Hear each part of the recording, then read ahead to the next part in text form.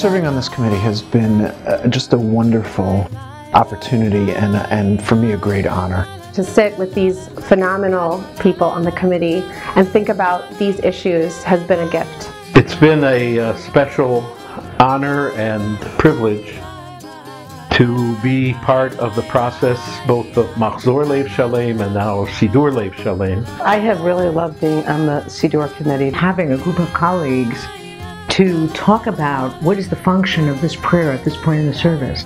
Serving on this committee has kind of put me back in touch with the Siddur on a word-by-word basis. When we sit down and we think, how are we going to translate this? And we're putting it in print.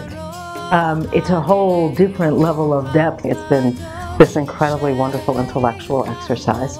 I understand the liturgy in a different way. It's been a chance to work with some extraordinarily creative and marvelous people. We each have a very important role, and we each bring a different perspective to the table. Coming from a musical background, prayer and making prayer meaningful and relevant is a central piece of what I do as a chazan. I love, as an educator, thinking not just about the subject matter of the Siddur, but thinking about the daveners, about the people in the pews, and thinking, well, what's going to be accessible and meaningful to them? How do we imagine it will be used by people in different kinds of communities and settings? It's been a very powerful and I think a very important experience. It's been just a remarkable experience. Learning from colleagues and colleagues learning from me and creating really a sense of I'm on a team, and I love being a part of this team.